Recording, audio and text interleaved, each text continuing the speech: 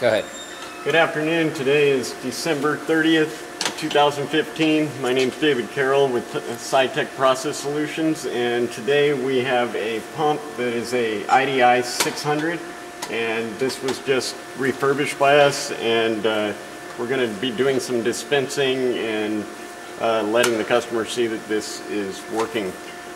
So without further ado, here we go. Dave, you want to talk about how we did our refurb? As far as the rebuild goes, what we did is we fully disassembled this. First thing we did, we made sure to home the motor and retract the diaphragm that's in there. That way no air gets trapped up in there when you're trying to prime the pump from that. And we cleaned up the shaft for the lead screw that is actually doing the pumping action on this pump. We cleaned out the valves, were fully disassembled and completely cleaned out, got all the resist out of there. The reservoir was, and pressure sensor was removed from the reservoir and got the resist out of there. And then we were able to go in through the valve ports and clean everything out. It was totally clean and free of all resist when we got done. So then we hooked it back up and powered it, and now we're pumping alcohol and water, which is a 50-50 mix of IPA and DI water. And that's what we use for our tests on our test bench. So now we're going to do some dispenses. Right now we've got a little bit of air trapped in the line just because of the suck back. We're using 3/8 inch line rather than the smaller quarter, and the viscosity of our fluid is next to none because it's pretty close to water.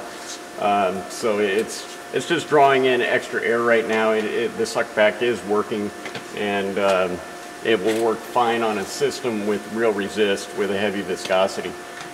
So here we go. Show the ChemNet software. We have the ChemNet software up right now. We're in the dispense cycle parameters page, and we have it set up to pump 15 milliliters, and we have a time of 5 seconds, so the rate is about 3 milliliters per second, and we're refilling a little quicker, but we're not really putting all 15 milliliters back in. We're only doing 14.5 for our test. So we're going to send the parameters for the recipe to the pump, and then we're going to test our dispense. And there it goes. And let me move the camera so you can see. Oops, yeah, we'll have to do another one here. Yeah, what we'll do is I'll have Dave do a few dispenses, and we zoom in on it, and then you can actually see the dispense. The tube with the black tie wrap is the dispense tube, okay?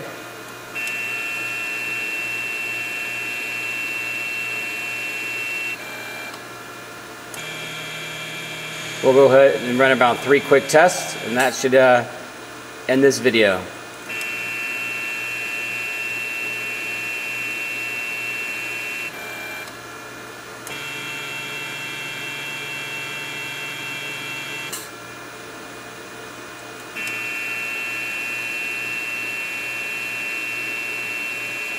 Okay, Dave, I think that's good.